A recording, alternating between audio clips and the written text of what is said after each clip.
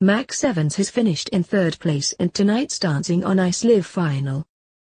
His professional partner Ale Izquierdo looked inconsolable and was left in floods of tears after the result was read out.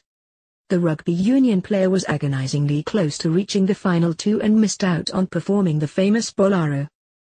The skaters had practiced the routine all week, but unfortunately the public won't get to watch it.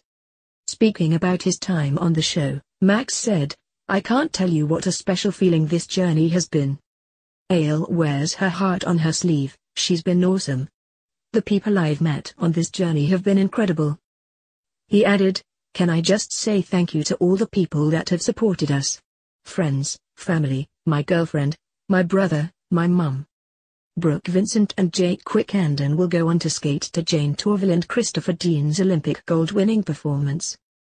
The pair were champions at the Sarajevo 1984 Winter Olympics after skating to Maurice Ravel's piece. The first departure of the evening came after controversy was sparked by the lack of judges' scores that infuriated viewers. In a controversial change to proceedings, the judges were not giving any scores to finalists Max Evans, Brooke Vincent and Jake Quickenden. The public vote alone will determine who wins the skating competition, but in a seemingly last-minute change the judges will only be able to deliver their comments.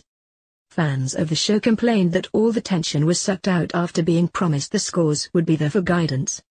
Earlier in the day, professional skater Matt Evers revealed the judges would still be scoring despite it not counting towards the result. He said, "Now the twist is you get to choose who wins. So you've got to vote for your favorites tonight. Those judges' scores are just for guidance this evening, so who cares what Jason says?" But there were no scores to be seen as the judges went straight to their comments rather than revealing their scores. Angry viewers complained that this denied the celebs who hadn't already got perfect tens from achieving the top mark. After Brooke's second dance, a repeat of her favorite from the series, presenter Philip Schofield said the lack of scores was gutted. Phil said, "It's a shame the judges aren't scoring tonight, as I'm sure you would have got your tens."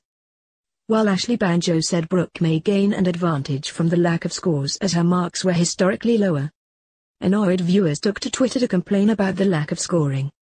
One viewer complained, "They've really sucked all tension and interest out of this by not having any scores." Another added, "The judges aren't even giving scores? Well, that's a bit stupid. So nobody else can even try to get tens now." The third said, "Surprised the judges aren't even giving scores just for guidance. I hate relying on a 100% public vote." Mirror TV has contacted Dancing on Ice for comment. The Dancing on Ice final airs tonight on ITV at 6 p.m.